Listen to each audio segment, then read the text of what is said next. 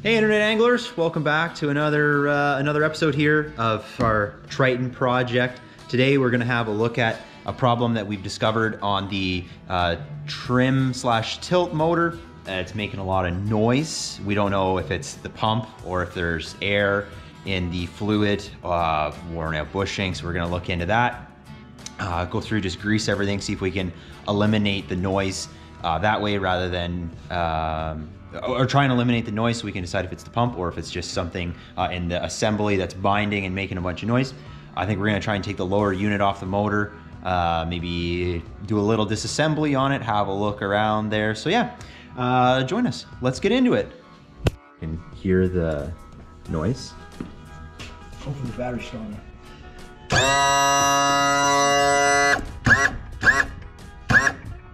Okay, so we're just starting on the trim. We're just starting on the trim. Yeah. See, like at the top of the trim, these brackets are just barely inside too, eh? Yeah. But I don't know if that's where the thing would run at anyway. Like that'd be a lot of trim. That's a ton of trim. That's what I'm saying.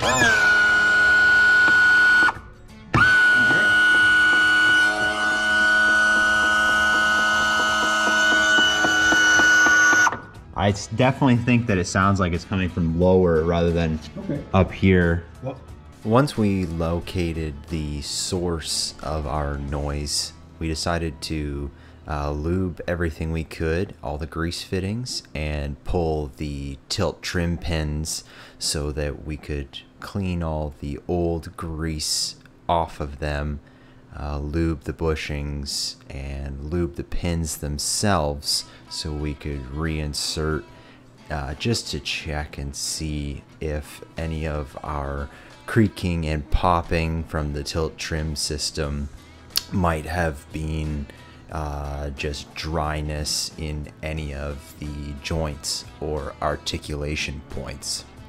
With the pins out, we gave them a quick clean with some WD-40 and a Scotch-Brite just to remove any surface grime on them that could be the source of binding. After that, we gave them a liberal application of just general marine grease and reinserted them back into the motor for a quick test. You're good there.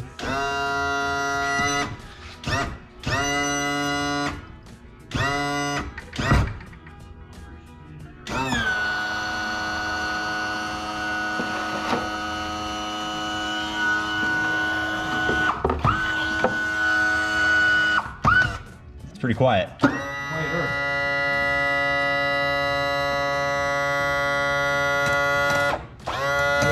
right there, but just before it pops off the...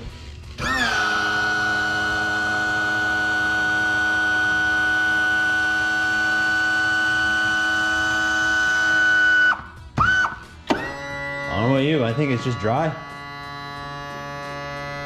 With our tilt trim noise hopefully resolved and deciding that we no longer need the motor on the back of the boat to have it connected to power to diagnose, we decided to remove the lower unit, disconnect fuel and power, and get it off the back of the boat and onto a motor stand for the winter. Once the motor was off the back of the boat, it made accessing the bilge area a lot easier.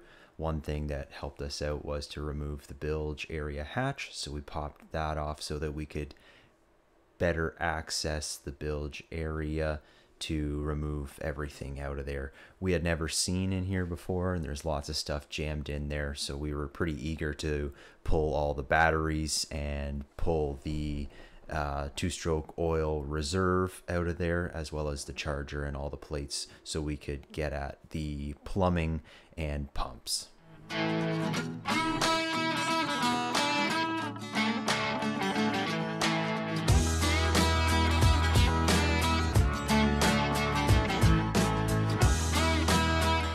And behold, our first real view of the depths, the bowels of the boat, the bilge area.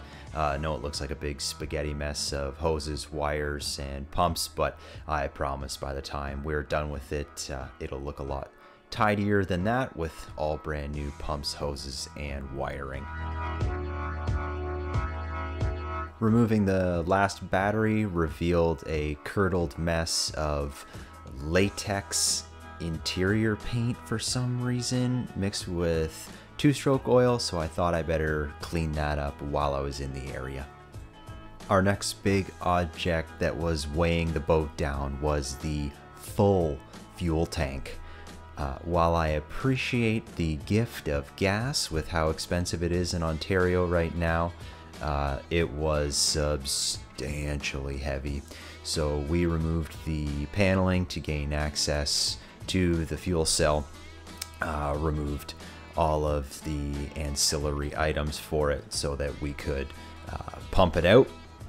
Not really even pump it out, I guess siphon it out. We've got one of these old school ball valve type siphons, so we used that to drain it into what felt like endless amounts of jerry cans. I think this tank holds about 213 liters, and there had to be at least 150 to 160 liters of fuel still in the tank when we got it, so that substantially lightened the load and allowed us to get the tank out of the boat, because obviously we couldn't lift it with all the gas in it.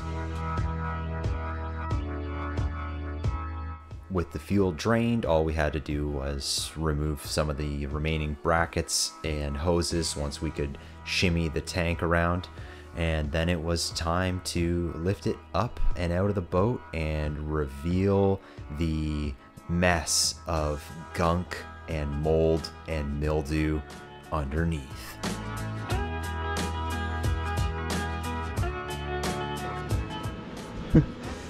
Look, the bass boat's paying for itself again. Look, Hey? look, drop shot weight. Look, it's paying for itself again. Look, we're up a quarter. Hopefully that's tungsten. Bullet sinker. There's some fluorocarbon. Bullet sinker. Look, Bullet get sinker. a paper towel out here. Let's get tossing this stuff. Look at it all. Look at the treasures. There you go, bud. Look at the treasures. Nice. I don't know what that is, an old Senko. Wow. That sink was usable. Look, more fluorocarbon. I'm gonna turn that into a Ned rig and catch a smallmouth. Who would ever thought? Oh, jackpot! Dime, More money. screw, Quarter. screw head, Nice. tungsten, Jesus, beautiful. another quarter. Oh, that's an American maybe.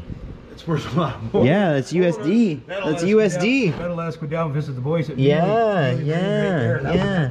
That's the difference in. Oh, nice. Oh, hang on. I gotta look at this flippin' and pitchin' special. Can you catch me? That baby's. That's That baby'd still take That's one. probably 20 years old. That baby'd Wow. still take one. Man, it's got a weird smell down here. This is 20 years. That's about it, other than a bunch of junk and gunk. Grab them two little washers that are laying there, whatever, in the bottom of it. These guys, those are O-rings. Those are wacky rig O-rings. Are they? Yep, they sure are. Nice. What about up the front here? This looks pretty thick. You got Yeah. some stuff in there somewhere. I already kind of got that. That's just Want your scraper? gunk and junk. No, I don't think I'm gonna scrape that with a metal scraper. No. But yeah, I will have to. I think we get the chromium out, man. Yeah, I'll hit get her. this thing Yeah, right hit now, her. Because I don't like the look of it. No, to me be honest neither. with you. And the tank here too. Yeah, for sure. Nice. Fearing that the white stuff might be white mold, and with having a recent white mold outbreak in the shop, we decided the best course of action was to hit it with some concrobium mold killer, and that was a wrap for the weekend pretty much. Okay, so here's an overview of what we have done so far over the past couple weekends. We've got the motor off of the boat. We're gonna take the jack plate off next. We might use the jack plate to actually lift the boat to get it off the trailer, so we can take the trailer out and repair it. Undecided on that thus far. We removed everything that we could out of the bilge area, so the battery charger batteries, the, what is that, the oil reservoir, had a look. Remote tank. We have removed the fuel cell out of the boat. So I'm going to take that to my shop, get it cleaned up inside and out. And we have removed the trolling motor off the bow. So that puts us in really good shape. Lighten the boat up to be able to lift it a bit and get it off the trailer and get it onto a cart. We have a chassis dolly out back that we're going to try and use to put the boat on while the trailer is gone. Yeah, so that is a pretty successful couple weekends. Thanks for checking the video out, guys. Really appreciate all the new subscribers. Everybody on the Triton Boats Facebook page, thank you so much. You guys have been so kind to us. Special shout out to Mealy Marine. We watch your guys' videos. Appreciate that you guys watch ours. And yeah, stay tuned to the next one.